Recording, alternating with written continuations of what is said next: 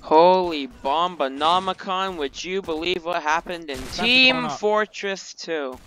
Typical colors 2. Shit, I messed it up. So, welcome to the yearly channel I know I call a disappointment. There's been an update to Typical Colors 2. Not only does the dispenser have a cute little face it walks. Who did this?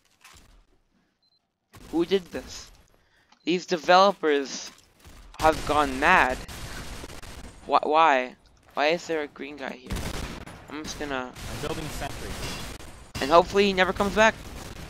So yeah, they added feet to dispensers. I don't know why, I won't question it.